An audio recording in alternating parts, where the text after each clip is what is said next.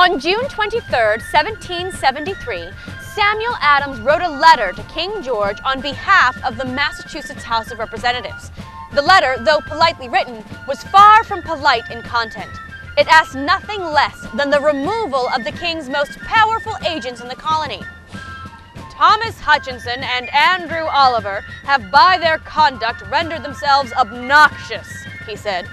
We pray that your majesty will be graciously pleased to remove them from their posts in this government. Though neither Governor Hutchinson nor his lieutenant Oliver were removed because of this letter, it was a sign of the times. They would both be gone within the year. This Day in History brought to you by the Freedom Trail Foundation, partnered with the Massachusetts Teachers Association to bring history to life.